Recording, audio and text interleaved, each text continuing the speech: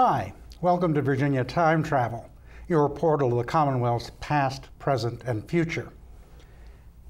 Many books and movies have been set in our area. People are fascinated by the nation's capital. Our guest today, author Matthew Iden, in addition to writing science fiction, fantasy, and literary fiction with a psychological twist, also writes crime thrillers, hard-boiled crime thrillers set right here in Washington, D.C. and Northern Virginia. Matt, welcome to the show. Thanks, Chuck. You have a very interesting background, as would befit a writer. Can you tell us a little bit about yourself? Sure. I have an educational background in English literature, graduate degrees in English literature, and I knew I always wanted to write. Like a lot of would-be authors and writers, I started young, but I didn't really get serious till about 10 or 12 years ago with a real eye towards professional publication. And so I began, I think, learning how to write, I thought I knew how to write, but it took a lot of work and several, as they say, drawer novels, books you write and never will see the light of day. Before I felt like I had the confidence and a little bit of expertise to actually go ahead and publish my books. So I've been self-publishing. I'm an indie author, I guess you would say. I've been independently publishing my short stories and my novels for about 2 or 2.5 years, and I love it. I'm having a great time. I meet a lot of great people through my writing, and right now, as you say, I'm mostly involved in my crime fiction writing. I have 3 books, soon to be 4, out in the Marty Singer detective series, all based here in Northern Virginia and Washington, D.C. And that's pretty much where I've staked my reputation. So I'm having a great time. I had some interesting life experiences. I know you worked up in Alaska for a while. That's right. Has that influenced your writing, or I mean, directly, or is it just all part of the... Well, I shot my first gun in Alaska, okay. So that gave me a little bit of experience in that realm. But I think it's important, you know, they say write what you know. I don't think you have to shoot anybody to write about crime fiction, but I think you need to have kind of a breadth of experience. You can't just sit at home. Meeting people, knowing how people work, how to observe people and situations, those are important things when you write about any subject in any genre. Even if you wrote science fiction and fantasy, you better know what people think and how they feel inside their heart when they do something. So yeah, I've traveled extensively. I've had kind of a crazy work experience, and that's simply helped me when it comes down to talking about people. Well, it's interesting when you talk about how you develop your characters. So your characters are taken from real life. Mm-hmm. Now, I'm reading a book now. It's a very popular book, but I mean, frankly, a lot of the characters are just like stock characters that you would see on a sitcom or something, and it's just like, you know, it's just they fit the suit, and it's just not very satisfying to me anyway. So yeah, I mean, we call them cutouts for a reason. They're two-dimensional, often flat characters. That's a figurative and a literal description, really. So yeah, I think you need to know people if you're going to write about people, and that runs the gamut from cops to villains to just the average Joe on the street that you want to put into your book. I think it was E.M. Forster said, a good character will surprise you, and flat characters don't do that. And you're going to write flat characters if you don't get out there and meet people and talk to them. All right. Now, where do you get your ideas? I mean, you write across a broad spectrum. I mean, science fiction, fantasy, you know, hard-boiled crime. I mean... Yeah. Most of my ideas and most of the concepts I have for characters have their beginnings in somebody I've met or something I've read. Blue Blood, which is the second book that I wrote, is really derived, or was derived, inspired by gang activity that we have problems with in this area, especially MS-13 and some gangs that people are aware of. So I lifted a couple of episodes from a fairly famous case here in the area that happened about 3 years ago, and that was the starting point. You certainly, you know, I'm not writing journalism. I'm writing fiction, so you have to dramatize some events and, frankly, tone other events down. But a lot of my work is born out of actual events and actual people. Now, of course, you know, Patricia Cornwell down in Richmond. I mean, she attached herself to the coroner's office, and she really, really got into it. Yeah. Now, do you have to do it at that level in order to write realistic fiction, or what do you think? I don't think so, although research is an extremely important component. Especially, I didn't set out to write what they call police procedurals. They're given that name because they're meant to be extremely accurate in their portrayal. I know my limitations. I'm not a law enforcement officer. I never pretend to be one. I have very good friends in law enforcement who steer me and chide me when I do the wrong thing, but I try to be as accurate as I can without getting lost in the weeds, so to speak. Mm-hmm. A little bit of accuracy and research goes a long way. And if you research a lot and just use a few pertinent details, that's enough, I think, to gain the trust of the reader and not attempt to pull the wool over their eyes, to actually tell a story while being truthful to the material. Now, kind of doing my due diligence on you, I see that you were influenced by Mickey Spillane. So why Hard-Boiled? Was it just the Mickey Spillane, or what drew you to that particular genre of, maybe you ought to outline the different genres of mystery and crime. Sure. Well, there are many subgenres that you might file under mystery or under crime fiction. I enjoy reading what's a new trend in thriller and crime fiction, which is kind of the indestructible hero. The hero that cannot be beaten in a fight or in a shootout or can do no wrong, and maybe they have one small weakness, but they're going to save the day. Well, I enjoy reading those kinds of books, but I don't necessarily find myself able to write them. I think it's like Harry Bosch, or exactly. Michael Connelly's books. To a lesser extent, Robert B. Parker's Spencer series. To me, those were, that guy's pretty tough. He rarely loses a fight. But when you see a little bit of a flaw, or just a weakness, I think you can communicate with that character. You'll have a rapport with that character, and this gets back to knowing about people and understanding people. I haven't met Superman yet on the street, and so I'm not going to write very well about him. But I've met plenty of people who have problems, who have personal issues with their health or with their home life.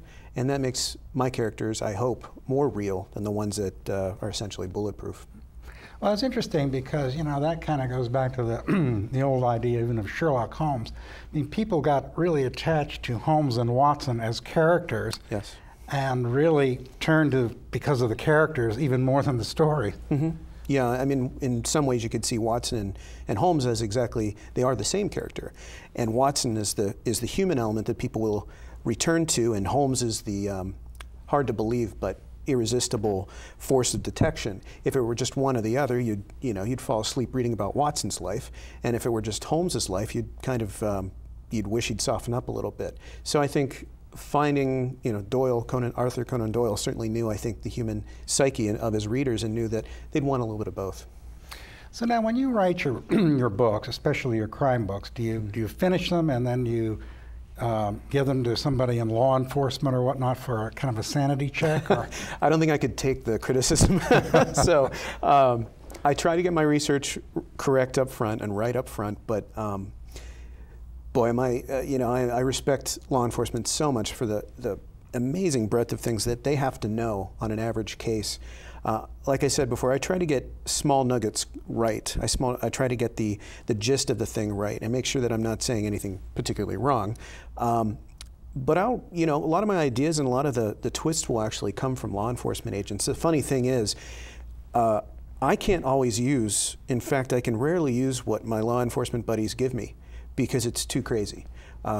They laugh and I laugh that I've got to take sometimes the most pedestrian parts of the stories they tell me, and I can make a whole book out of that. If I related the things that they find crazy, no one would believe it.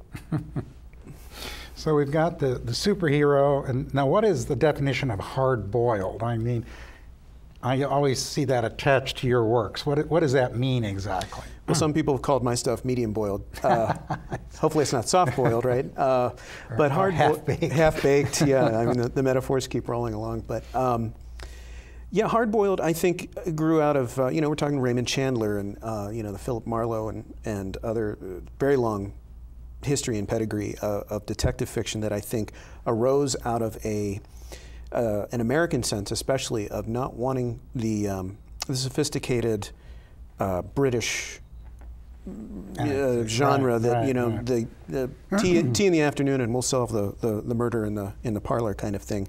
I think Chandler especially wanted to give people a sense of what life is really like on the underbelly of society, and that's where the bad stuff happens. So that's the tradition I'm writing in.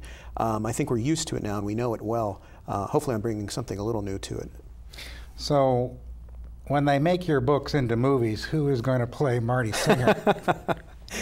I've always had a hope that Ed Harris would continue to essentially be frozen in time, because I think he'd make a perfect Marty Singer. But boy, by the time they start making my books into movies, I don't know how old Ed is going to be, but maybe I can talk him back into doing something. Now, Marty Singer, who's he based on? Or is he just right out of your head, or is it somebody you knew? That's a great question. I think the humor, and I've been told this by people who know me, the humor, Marty's humor and Marty's outlook, world outlook, are mine, which is a good thing, because that would be difficult to write somebody completely alien. Some of my law enforcement friends' personalities get in there, but thinking about it, Marty is also, there's a component of him, and I have a feeling other authors who write series characters would say this. There's a part of him, I don't know where it comes from. Marty takes over sometimes, he pops in, says his piece, and then he's out of there. I'm like, I don't really know where that came from, but it's good and I'll take it. Yes, a lot of authors say that. You know, they'll start writing and then the character will take over. What does that mean, or what does that feel like exactly? You're just sitting there and you start getting automatic writing, or what is this? I wish it worked like that all the time. It's for me, it often happens in dialogue. When I'm trying to write dialogue and not just exposition with Marty describing a room or anything. When he's talking to someone in my book, maybe it's an extension of like method acting or something. When you inhabit the mind of first one person and then another, and you're thinking, well, I need to make this accurate. I need to make this sound real. And it's got to go somewhere. I can't just have them talk about the weather in circles. And to me, that's when it happens in dialogue. Marty will say something that I wouldn't have personally. And then it takes me in a direction, and usually I have to pursue it if I want to be true to what I'm trying to write. Now, you know, you say that some of your books are based on real life cases, and then you fictionalize them. So how do you do that? I mean, you talk about one where you saw a billboard and you got this brilliant idea. So tell us about that. Once in a while, an idea will catch you, and you don't really have any choice but to write about it. And the episode you're talking about was the basis for my third book, One Right Thing. My wife and I were driving by Lynchburg late at night on the highway. I think we were trying to head to parts very far south from that, so there was very little time to stop. But we passed a billboard, and it said, it had a picture of a man and just one simple headline. It said, I don't remember the gentleman's name, but it said, so-and-so was killed on this day. Do you know anything about it? And then a phone number and nothing else. And it was that, maybe it was because it was at night, maybe because we were on the road, maybe because we flashed right by it, and I thought, there's a book there. There's a story there.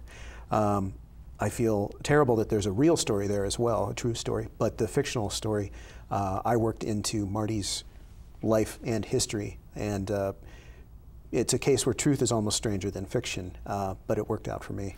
So how did you take that seed and turn it into a story? I thought there was enough story there just on the billboard, but because who wouldn't say that was a mysterious hook, right? Yeah, a reason to draw somebody in. Right. But the fact of the matter is it was a little too simple, because sometimes the best ideas that seem so juicy, something you could really sink your writing teeth into, you go there and you say, wow, that's not a novel, that's a 5-minute episode. Marty calls a number, he walks over to the person with the problem, and they tell him, here's what's going on. He said, I don't think I can help you, and he gets back on the road. There's no story there. So I made it personal. Marty knows the person on the billboard from a past event, 20 years past. Okay. And if you don't wrap it back up into your character, people are going to say, would he really have stopped? No, but he would have if he knew who that was. Well, this kind of segues into another book you've written, and that's a book for people who are just trying to become writers. I think it's called How to Write a Novel, or Telling your tale. Telling your tale, okay. Right. And that, along with these others, are available on Amazon, aren't they? That's right. Okay. So I've been kind of picking at this. If I am an aspiring author, kind of where do I start? I guess you kind of lay out some of the 1, 2, 3s in this book. Yeah, I tried to do something. The market is certainly lousy with how-to guides about how to write. And when I say lousy, of course, I'm being sarcastic, because there are some great books out there. But what I found when I started writing, there were some really simple questions that I couldn't get answered, at least not easily. How long is a book? How often do you write? How long do you write? What's a good daily quota? Those are things that you'll find eventually if you keep digging. But I didn't know that a 300-page book was 75,000 words. And when I knew that, I said to myself, well, what the heck is 75,000 words? The most I've never counted my words, really, unless it was for a term paper, and that was usually in pages. So I tried to put some of those items into essentially a very short how-to guide for people who are just wanting to get started. Mm-hmm. Well, that's good. What's the hardest thing that a new writer has to deal with? I think learning the work ethic. That there's a funny little saying that most writers know after a while, and it's the BIC method, which is butt in chair. You've got to sit in a chair and write. Writing doesn't show up one day in the mail. You make that happen. And that was a tough lesson for myself. I thought I would get a smoking jacket and a pipe, and Stephen King would show up and hand me my contract, and in the contract would be a box, and in the box would be the manuscript that was somehow attributed to me. The fact of the matter is, writing is hard, and you have to do a lot of it to get good, and you have to do a lot of it to stay there. When somebody says they've written 30 novels or something similar, you know they've been working hard. And I think that's one of the first things that I certainly had to learn. So how much time do you put in a day writing? When I'm really on a roll, or I know I have a deadline, I'll work probably over 6, 7 hours, just fingers on the keyboard, as they say. Mm-hmm. As a self-published writer, an independent writer, I have a lot of promotional and marketing requirements too, responsibilities, if I don't just want to kind of disappear into the background. So I probably market, promote, and reach out to fans and readers 3 or 4 hours a day, and write 3 or 4 hours a day on a typical writing day. Mm-hmm. Now, we're living in interesting times because of the e-book revolution. Mm-hmm. And you've certainly been an advocate and are considered by many kind of an expert on this. So why the e-book route? A digital book, e-book, electronic book is a new format for publishing. And most people are familiar with Amazon, but also Barnes & Noble, Kobo, Smashwords. These are all distributors of books that in the past would only be available as a print version or paperback or hardback version. But digital books allow independent writers such as myself to get their works out for a very low cost and for essentially an immediate feedback. So when I hear somebody says, "Boy, I'd really like to try your book, but I haven't, I don't have $15 or $20 to drop on the paperback," and I'll say, "Well, hey, the digital version can be in your hands in a few minutes if you have a smartphone or a tablet, a computer, or an e-reader like a Kindle or a Nook." So it's really revolutionized the publishing industry, and certainly revolutionized the industry for authors. And I think one of the things you mentioned here is the price differential. I mean, there's a quantum difference between a digital book and a paper book. Absolutely. And I guess now it's the author who's getting the lion's share as opposed to the middleman. That's right. Traditional publishers, which is how publishing was done for 90 years or so, up until probably just 6 or 7 years ago, they have a lot of overhead. They have people to pay, they have warehousing, they have printing costs, and they took the lion's share of the money. I don't know percentages exact or amounts, but I know the authors that I've spoken with who've worked with traditional publishers saw just a fraction of the amount that a reader would pay for a paper book. But a digital version, often, for instance, I walk away with 70% of the cover price of $3.99. So that's great. I'll take that all day long. Right. And some people, for example, there's another thriller writer, Joe Conrad. He's done extraordinarily well. Yes, he's a great example of somebody who was traditionally published. I think he had his, what's the name of his, he's got a female protagonist. Oh, right. Jack Daniels. Jackie Daniels, right. That's right. I think he published something like 7 in her series, and then was very disgruntled with the reception he was getting from his publisher. And so when the ebook revolution came along in about 2009, 2010, Joe Conrad jumped in with both feet, and he is one of the, I'd say, probably top 20 sellers in the country because of it. And when we're talking top 20 sellers, I mean, it's over $1 million, as I understand, that he's making a year. Yeah. Which is just quite remarkable, because as I understand, before that he was a mid-list author. Yes, which is why he was both getting disgruntled with his situation, and his publisher was disgruntled with him.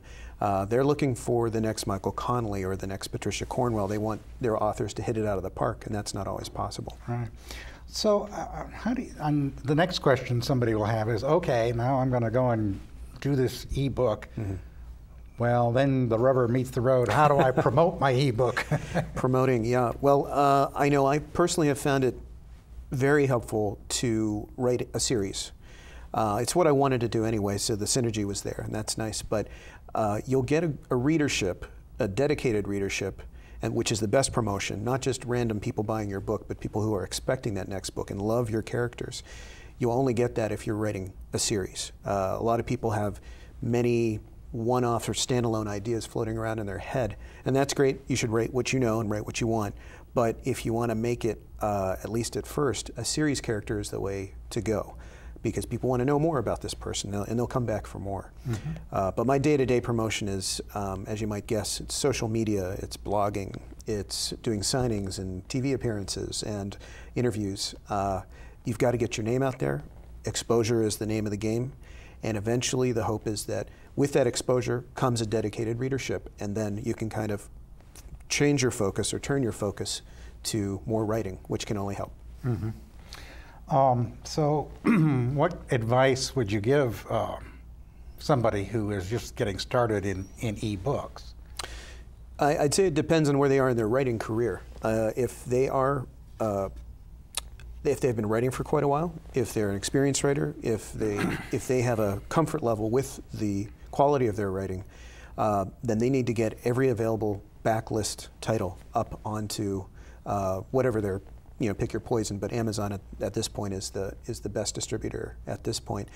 If they're not quite sure where their writing stands, self-publishing is not a ticket. It's not carte blanche to put anything you want on the web and hope that it sells. It's another format for being a responsible writer. And so you need to know that you are writing well, and the quality of your writing is up to snuff. Now, as in professional or traditional publishing, there are a lot of people who kind of glom on to new writers and sell them all kinds of services and whatnot. And I guess that's kind of a pitfall when you get into this. I mean, is there any way to negotiate through that, or any guidance you would give to people on, how to be wary of absolutely overspending? Yes. I think there's because the ebook revolution is at its core, the definition of it is that it's based on technology, which intimidates people. And there are some technical hurdles to getting your work up on the web or up on Amazon for sale. And for people who are not technologically proficient or savvy, they think that that's an insurmountable barrier. And what they're willing to do is take some really hard-earned money or savings, which is even sadder when this happens, and they'll just give it to somebody to get their work past that technological hurdle. And they think they've kind of done the right thing. Little do they know that the services that are offered by many people are essentially scams. They're asking for thousands of dollars, even hundreds of dollars, for things that either you can do for free or for much cheaper. And I don't want to badmouth anybody in particular, but many of the traditional publishers, knowing that there's a market out there for people who would love to have their books published, have their own divisions that seek out these would-be authors and essentially gut them for their money. So I would advise anybody know exactly what you're getting into and what you're getting for your money. Well, that's good advice, and I guess I'd like to direct you folks to Matt's website, where he has a lot more advice on how to avoid pitfalls and how to prosper in your writing career. This show has been brought to you by a generous gift from the Margarita W. and Donald J. Metzger Endowment. Please visit us at www.timetravel21.com and write to us at timetravel21@yahoo.com. Thanks for watching, and I'll see you next time.